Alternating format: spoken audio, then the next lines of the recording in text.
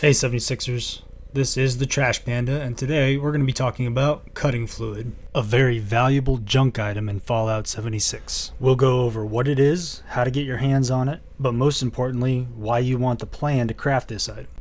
So without further ado, let's get into it. As most 76 players know, there's some items that we typically run short on. These can include things like aluminum, ballistic fiber, ceramic scrap, and concrete. But one of the big ones we find ourselves short on often is waste oil. Oil is often used to craft weapons such as the 50 cal, the pepper shaker, the auto axe, and the fixer. But it's also used to paint your armor and weapons, as well as craft camp items such as lights and defense turrets. But the most common place that we use our oil is ammunition. For all you wastelanders that love using your flamers as much as I do, you know that getting ammo for it can be a pain unless you grind out daily ops and expeditions. Without perks such as Ammo Smith and Super Duper and the legendary perk Ammo Factory, we can only produce 20 fuel for the 5 oil we use to craft it. In addition to the fuel, your 40 mic rounds for your auto grenade launcher, and many of the grenades and mines that you craft require oil. The way most people get their oil throughout Appalachia is traveling through barns and shelters, aimlessly looking through junk until they find something like an oil can or a gas canister. These items can then be deconned at a workstation to give you 1 to 2 oil per item, which really is not enough bang for our buck. The other common way of getting oil is finding an oil seep out in the world, building a camp, placing an extractor and then a generator, wiring them both together, and then sitting and waiting for 1 oil every 3 minutes, with an extractor capacity of only 5 oil. Yeah, I don't think so. And this is where we get to cutting fluid. Cutting fluid can be found throughout Appalachia in a few random spots and can spawn in toolboxes and containers. It can then be deconned to produce 3 oil and 1 steel. Getting 3 oil from a single junk item is nice, but we want to be able to mass produce this effect. And with the lack of and randomness of spawns that cutting fluid has in the wasteland, farming the item itself is not ideal. What we want to be able to do is craft cutting fluid ourselves with the excess resources that we already have in our inventory. So next, I'm going to show you how to get the plan for this item, but be warned, you only have a 20% chance of obtaining this plan on each character, and you only have 1 shot during a specific quest line. Because of this, the plan is considered a mid to high tier trade item and can fetch a good price if you do decide to sell it. As soon as you exit Vault 76 when you start the game, you'll be given the quest line Wayward Souls. Go down the stairs and talk to Pennington if you haven't already, and then make your way to the Wayward. Upon entering the Wayward, you'll find that Duchess, the bar's owner, is being held up at gunpoint. You can enter a dialogue option with them and try to talk the situation down, but I just prefer to shoot him. Talk to Duchess and she'll explain that the man you killed was not the first one of that crew to barge into the Wayward and demand she turn over the location of a fellow named Crane. She enlists your help in taking care of these thugs and will give you a plan to craft a Crane Treasure Hunting Incorporated sign.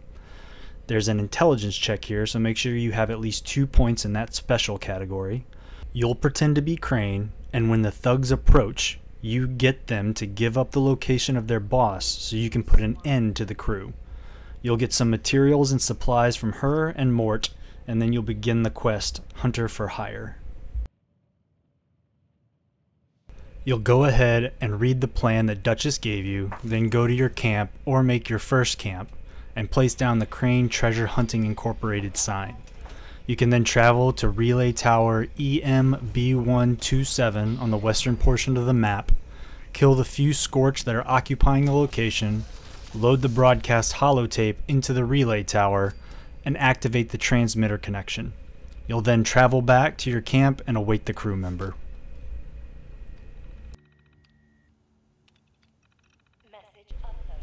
You'll get a treasure hunter that comes by first but isn't part of the thug's crew. Then you'll have 2 free radicals approach and try to intimidate you into giving up the location of a treasure. You'll want to either perform a strength or a luck check here to find the location of the gang's hideout.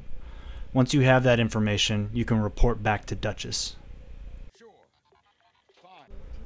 When you tell Duchess where the gang is located, Mort will chime in and tell you about a family that lives near there.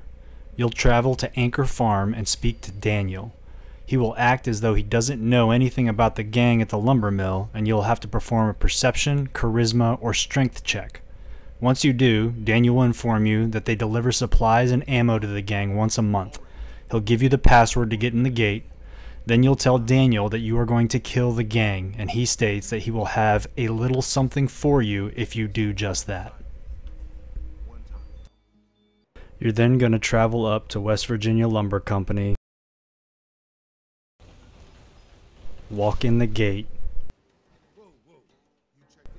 and proceed to kill everything.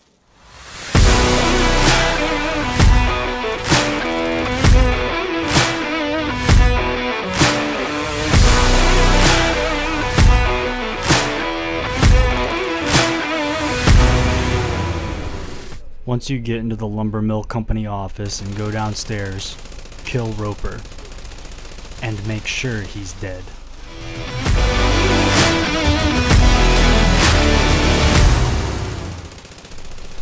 Once you've killed Roper, go back upstairs and scrawl a message with the red paint to leave the wayward alone. You can then go back to Daniel to claim your reward.